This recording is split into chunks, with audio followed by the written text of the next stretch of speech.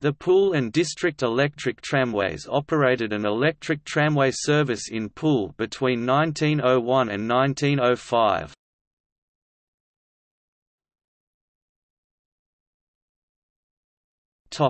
History.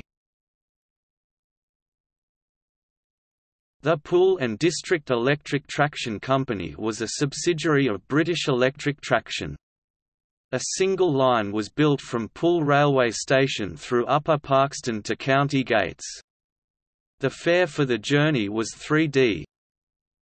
The company operated a fleet of 17 tramcars from a depot at Ashley Road in Upper Parkston.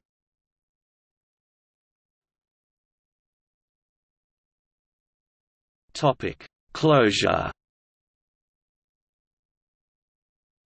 The system was bought by Poole Corporation in 1905 and leased for 30 years to Bournemouth Corporation Tramways from June 1905, and this line was subsumed into their system.